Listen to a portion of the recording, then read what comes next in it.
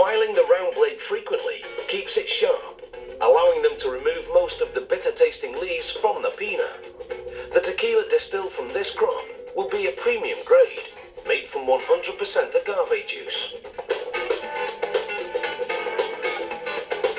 The jimadores routinely remove a small piece and measure the starch content of the crop. Only if it's deemed to be sufficient is the agave pina sent to the distillery.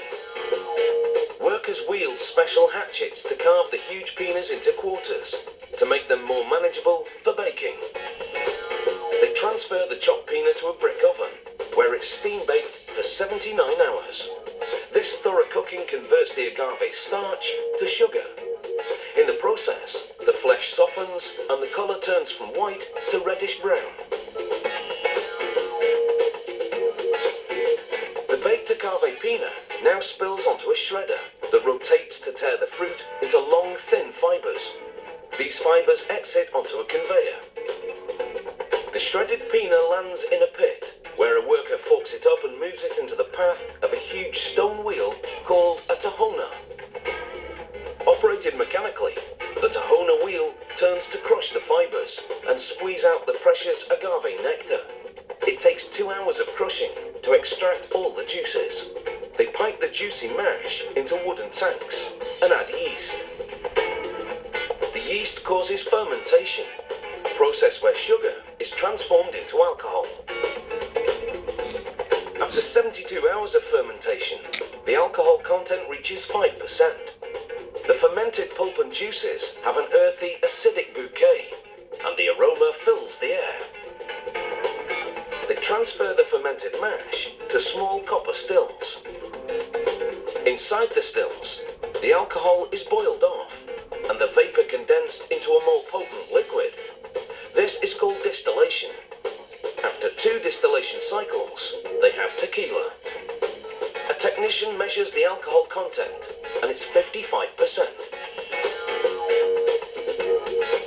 After straining out the pulp, they've transferred the tequila to steel tanks. They add purified well water to dilute the alcohol content and bring it down to 40%. The tequila is now ready to drink, so it's over to the bottling line.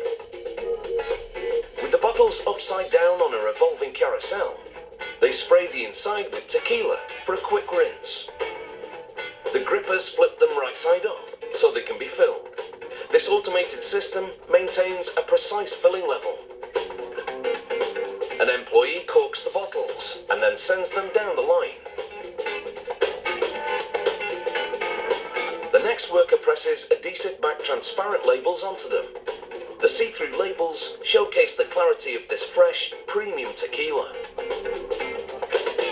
For a drink with a little more complexity, they aged the tequila in oak casks for 2 months or more, depending on the grade. During aging, the tequila takes on a woody flavour and turns a warm shade of amber. The master distiller personally approves every batch. He checks the colour, inhales the aroma, and puts his observations down on paper. He also takes a little sip. No longer just a rough swig for banditos, tequila has gone up market and is a key ingredient in many popular cocktails. The end result is still the same though. Cheers.